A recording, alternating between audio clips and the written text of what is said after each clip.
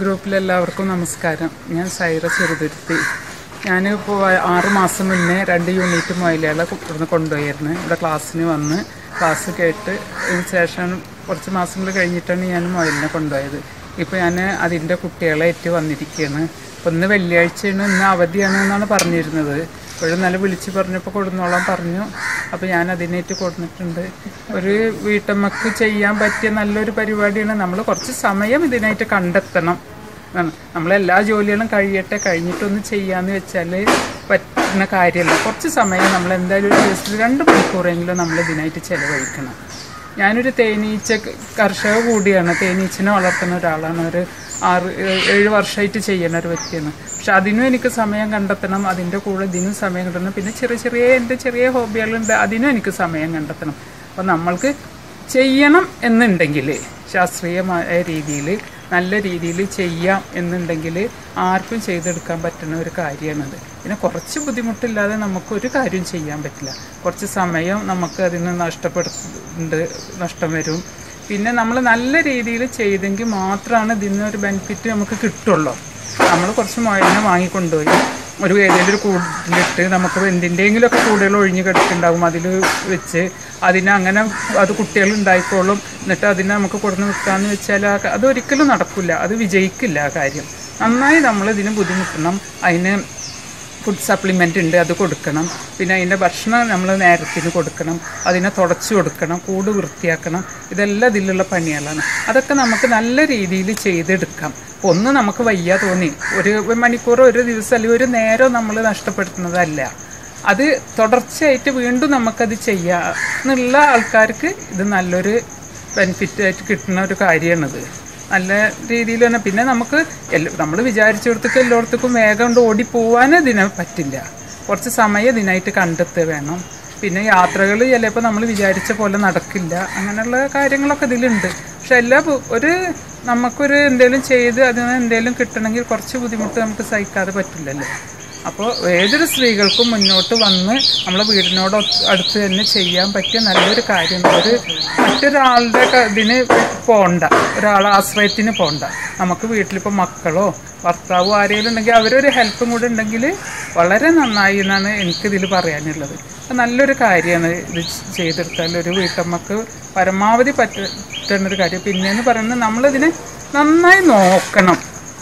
ക്ലാസ്സിന് വരണം, ക്ലാസ് കേൾക്കണം. പിന്നെ അവർ പറയണ പോലെ എല്ലാതും ചെയ്യണം. ഇപ്പം എൻ്റെ വീട്ടിൽ തന്നെ ഇപ്പോൾ ഈ ഫാം സന്ദർശിക്കാനൊക്കെ ഇവരെല്ലാവരും കൂടെ വന്നിരുന്നു. എനിക്ക് കുറേ തെറ്റുകളുണ്ടായിരുന്നു. എൻ്റെ ഫാമിൻ്റെ മതിലൊക്കെ ഉയരം കൂടുതലായിരുന്നു. അപ്പോൾ അതൊക്കെ അവർ പറഞ്ഞു തന്ന്. അപ്പോൾ പറഞ്ഞപ്പോൾ എനിക്ക് അത് പെട്ടെന്ന് ചെയ്യാൻ പറ്റില്ല. അപ്പോൾ ഞാൻ ഫ്രെയിം ഒന്നും കൂടി ഉയരം കൂട്ടി അതിൻ്റെ മുകളിലേക്ക് കൂട് വെച്ച് കാറ്റ് കിട്ടുന്ന രീതിയിലാക്കി. എനിക്ക് ഉയരം കിട്ടാൻ വേണ്ടിയിട്ട് ഞാൻ അതിൻ്റെ നടുക്കൽ കൂടെ ഒരു ലൈന് ഓലോബ്രിക്സ് ഇട്ട് അതിന്മേൽ കൂടെ നടന്നിട്ടാണ് ഞാൻ അവർക്ക് ഫുഡ് സപ്ലിമെൻറ്റും എല്ലാം കൂടെ. അങ്ങനെ നമ്മൾ ശ്രമിച്ചാൽ നമുക്ക് നല്ലൊരു വരുമാന മാർഗ്ഗമാണത്. എനിക്ക് എല്ലാവരോടും പറയാനുള്ളതാണ്, പ്രത്യേകിച്ച് സ്ത്രീകൾ ഇതിലേക്ക് വന്നാൽ നമുക്ക് പുറത്ത് പോകാണ്ട് നമ്മളെ അത്യാവശ്യ കാര്യങ്ങൾ നമുക്ക് നടന്നു പോകും. പിന്നെ ഇത് നമ്മൾ കൊണ്ടുപോയൊക്കെ തന്നെ നമുക്കൊന്നും കിട്ടില്ല. നല്ല നോക്കണ ഒരാൾക്ക് ഒരു 6 മാസം എത്തിയാൽ ഒരിക്കതിനെ കൊടുക്കാം. പിന്നെ നമുക്ക് ഒരു 1.5 മാസം കൂടുമ്പോഴോ 2 മാസം കൂടുമ്പോഴോ കുട്ടികളാവണതിനനുസരിച്ചിട്ട് കൊടുക്കാം. അതൊരു നല്ലൊരു വരുമാന മാർഗ്ഗമായിട്ടാണ് എനിക്ക് തോന്നുന്നത്. നമ്മൾ ഇന്നുകൊണ്ട് കൊണ്ടുപോയി ഇന്ന് തന്നെ നമുക്ക് അതിൽ നിന്ന് കിട്ടണം, അല്ലെങ്കിൽ 1 മാസം കഴിഞ്ഞാൽ നമുക്ക് കിട്ടും, അല്ലെങ്കിൽ ഇതിന് ഇത്രയും ചിലവുകൾ വരുന്നുണ്ടല്ലോ, അങ്ങനെ ചിന്തിച്ചാൽ നമുക്കിത് ചെയ്യാൻ പറ്റില്ല. നമ്മൾ നല്ല രീതിയിൽ ചെയ്യുക. നമ്മൾ എന്തെങ്കിലും നമുക്ക് ഉണ്ടാവണം. നമ്മൾ ചെയ്യണ ഏതൊരു മൃഗമാണെങ്കിലും അതിനെ നമ്മളെ മക്കളെ പോലെ ശ്രദ്ധിച്ച് ചെയ്യണവർക്കാണ് ഇതിൽ വിജയം ഉണ്ടാവുള്ളൂ. ഞാനിപ്പോൾ ഇതിൻ്റെ കൂടെ തേനീച്ച ചെയ്യുന്നുണ്ട്. അതിനെ എനിക്ക് നന്നായി നോക്കണം. നമ്മൾ തേനീച്ചന് നല്ല കുത്ത് കിട്ടും. അപ്പോൾ അത്രയും നമ്മൾ കെയർ ചെയ്ത് ശ്രദ്ധയോട് കൂടിയിട്ട് ചെയ്താലാണ് ഇതെല്ലാത്തിനും നമുക്ക് വിജയം ഉണ്ടാവുള്ളൂ. അപ്പോൾ തേനീച്ച വളർത്തുന്നുണ്ടെന്ന് പറഞ്ഞാൽ തേനീച്ച ഒരു കൂട് കൊണ്ടുവച്ചാൽ തേന് വരും കിട്ടുമൊന്നും ചെയ്യില്ല. അതിനും നമ്മൾ നല്ലോണം സമയം ചെലവഴിക്കണം. അപ്പോൾ അങ്ങനെയുള്ള കാര്യങ്ങൾ നന്നായി ചെയ്യണവർക്ക് മുന്നോട്ട് പോകാൻ നല്ലൊരു മാർഗം കൂടെയാണിത്. ഇപ്പോൾ ഞാനും എൻ്റെ മോനും കൂടിയിട്ടാണ് ഇപ്പോൾ മുയലിനേറ്റ് വന്നിരിക്കുന്നത്. ഞങ്ങൾക്ക് സാറ് ഇന്നിപ്പോൾ വരാൻ പറഞ്ഞ് വന്ന് ഇനി അതിനെ കൊടുത്ത് ഞങ്ങളിന്ന് തിരിച്ചു പോകും. എല്ലാവർക്കും ചെയ്യാം, നല്ലൊരു കാര്യമാണ്.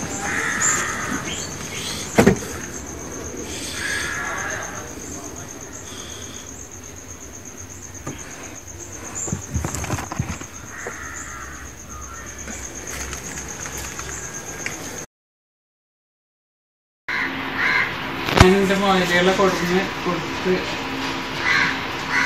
അതിൻ്റെ പൈസ ആദ്യമായിട്ട് വാങ്ങാൻ പോവാണ്. ഇത് വാങ്ങി എനിക്ക് വളരെ സന്തോഷമുണ്ട്. നമ്മളൊന്ന് ചെയ്തിട്ട് നമ്മൾക്ക് അതിൽ നിന്ന് കിട്ടുക എന്ന് പറയുമ്പോൾ അത് വളരെ സന്തോഷമുള്ള കാര്യമാണ്. അപ്പോൾ എല്ലാവരും ഇങ്ങനെ ചെയ്യാൻ ശ്രമിക്കുക.